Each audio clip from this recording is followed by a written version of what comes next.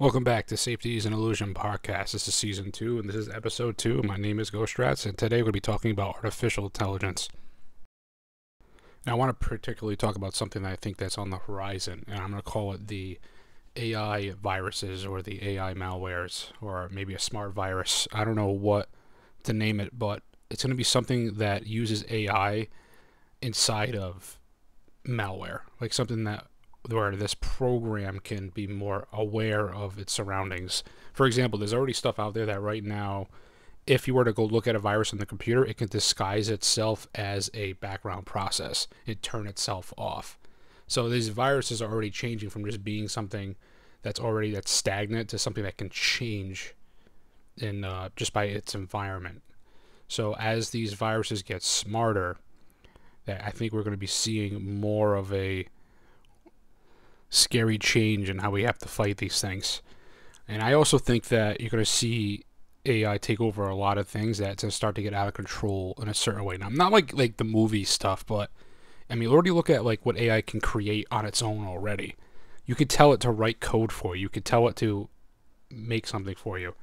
What if you had like an artificial intelligence that ran like a server, right? And that was smart enough where it could download itself and replicate itself if it was ever to get compromised or sense that it was being compromised. So a lot of these like dark web websites get taken down over time. Some of the biggest downfalls of these dark web websites, these marketplaces, is that these people that run it get compromised and these servers end up getting taken down.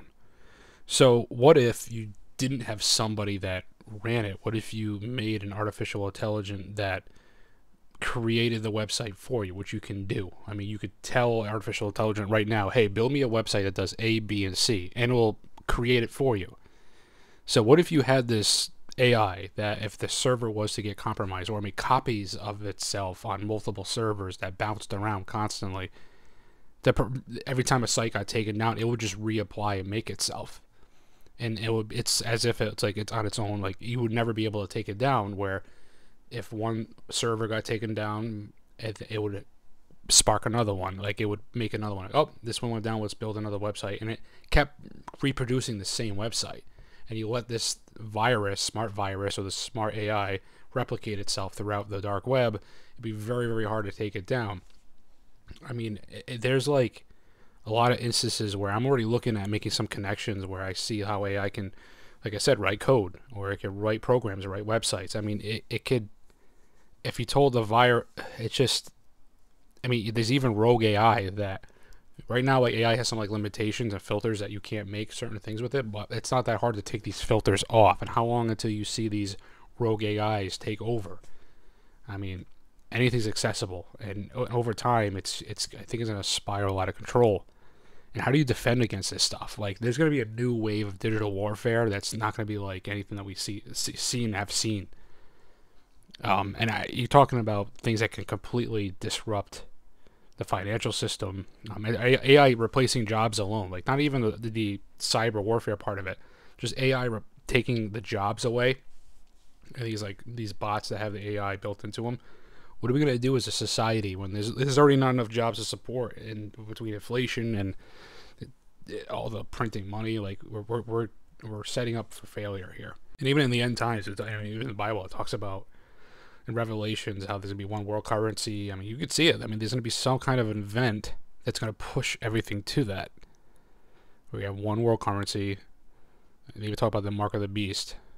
But just to get back on like the smart virus part, like, can't you imagine that these things can exist, or they're already being worked on as we're speaking? Like, if I'm thinking about this, and I'm kind of fairly new to cybersecurity. I know stuff about tech. I know things about networking, but the more and more I do research on artificial intelligence, the more and more of the bad side I'm starting to see of it, and I'm starting to see where AI could fix the problems in the criminal underworld on the dark web. Like, if they started implementing some of these things and started decentralizing the criminal activity, that's going to it's going to be a big problem. And I don't know how they could stop something like that. You can have these, and these AIs can operate on their own without human interaction, some of them. So if somebody solely, like a lot of the times people get compromised because of just the greed, right? They want to make all this money. Their crypto wallets. They lead them into they lead the FBI or whatever criminal whatever law enforcement agency would eventually find these people that make these malicious sites and stuff like that. But if you didn't have a person behind it, you had an artificial intelligence doing such a thing, it's going to be very hard to stop. Especially if this website AI or this artificial intelligence is smart enough where once one node gets taken down, it jumps to the next node, and it saves copies of itself throughout whatever affected devices that are out there.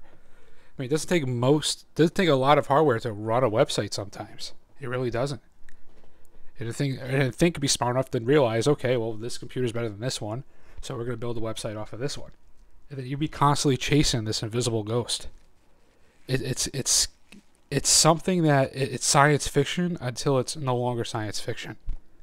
So, and I think we're getting to a dangerous spot in the world where, especially a dangerous spot with AI, is that this stuff's on the horizon.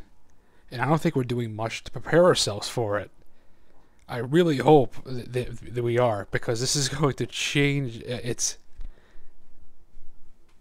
don't know how to put it in perspective. Like, you're talking, things could be locked down, grids could be taken offline. I mean, I'm not trying to do doomsday scenario stuff, but like, artificial intelligence, it's almost as if you push a rock down a hill, you just let it go, and whatever damage happens along the way. And some people just like to operate in chaos. I mean, you start to take away the human aspect of things, it's no longer predictable.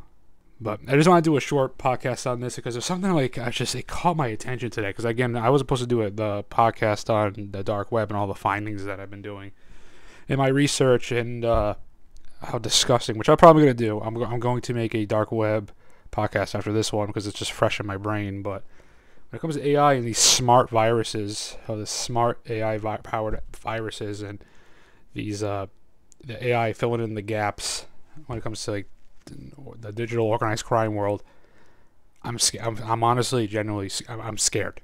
Like, I'm honestly scared. So I don't know. It's going to be a whole different era, but I don't think this is far-fetched. We're already seeing little bits and pieces of this stuff already. So who knows? It would happen quick too.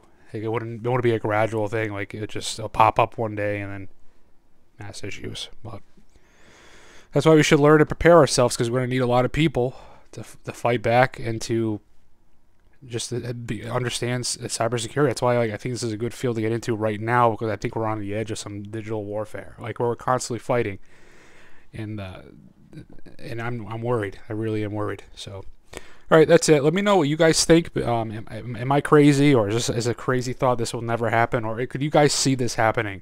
Please leave a comment, and remember, safety is an illusion, and I'll see you in the next podcast.